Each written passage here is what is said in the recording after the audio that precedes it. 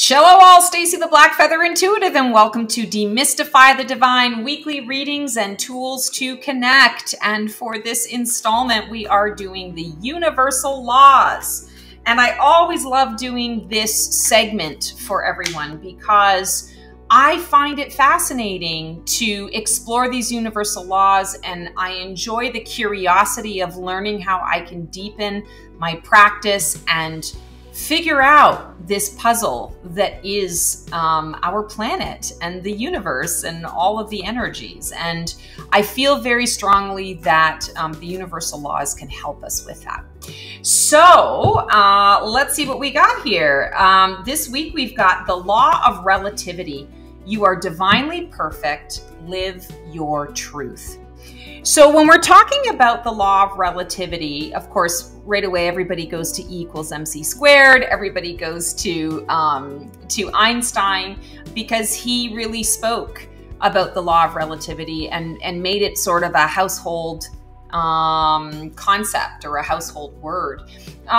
What I love about this is when we talk about relativity, it's understanding that we are all one and everything is relative to our oneness and the experience that we're having, not only as individuals, but the experience that we're having as it's being reflected back to us through the interactions that we have with others.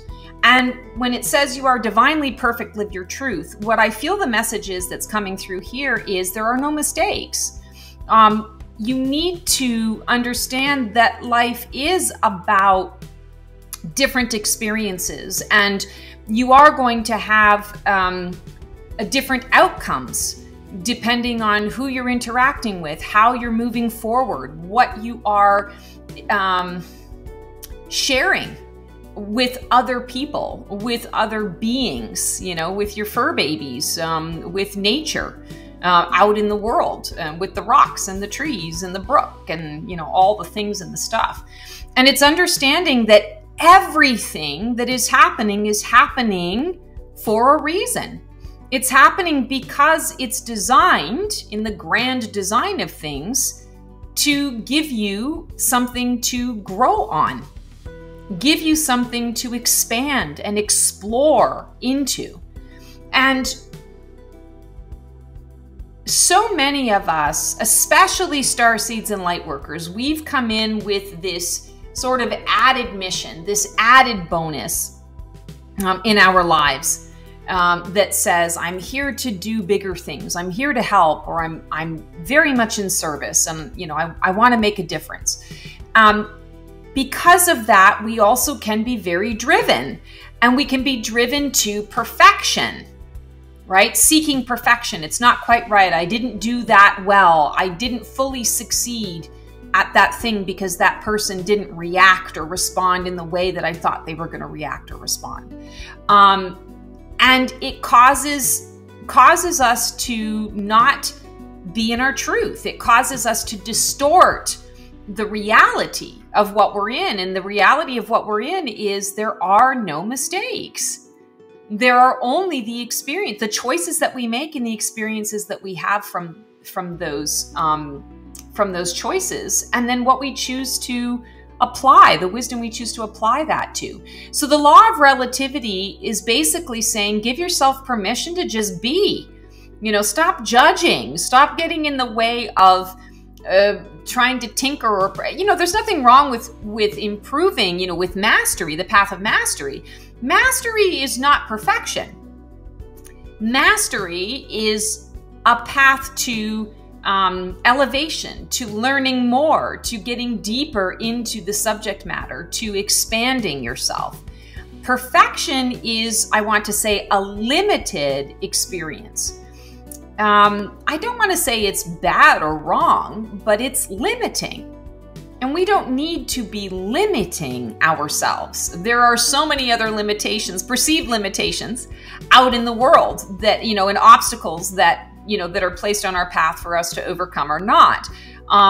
We don't need to add more limitation to our lives. So the law of relativity says, you know, it's all relative. It's all happening for the grand reason that you're here to have that experience. And there's no specific outcome expected. around that experience. That's a judgment that we place upon our experiences. The law of relativity says it's all happening for us and through us. So live your truth. Your truth might be different than your neighbor's truth. That's okay. You need to live your truth. And that it's all relative, because you having your truth, you have no idea how it may positively affect your neighbor who has a different truth. You don't know. We don't always see the ripple effects that our decisions and our choices have. So really step into that this week and this month. You are divinely perfect. We could also say we are perfectly imperfect. And so live that truth, because the perfection is the illusion.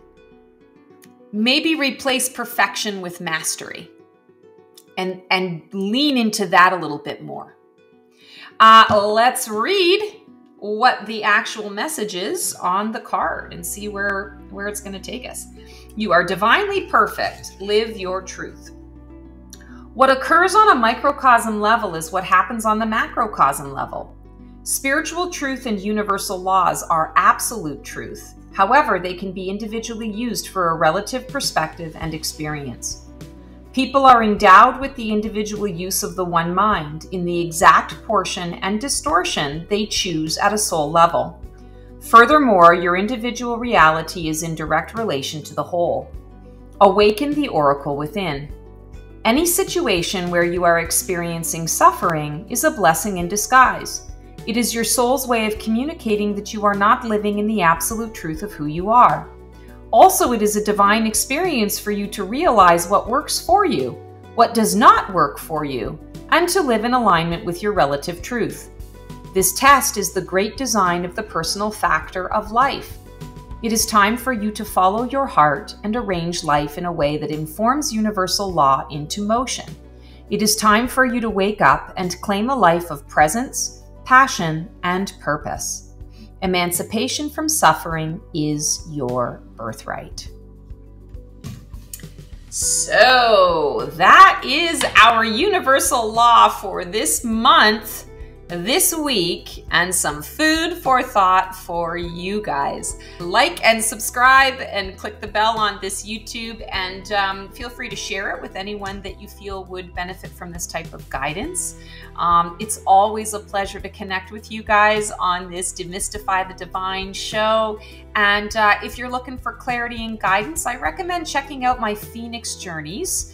They help get right to the heart of the matter. There's channeling, there's a meditation, there's healing that goes into there, in-depth card pulls and card readings, and the general psychic guidance that comes through. So it's the whole enchilada wrapped up in a big pink bow.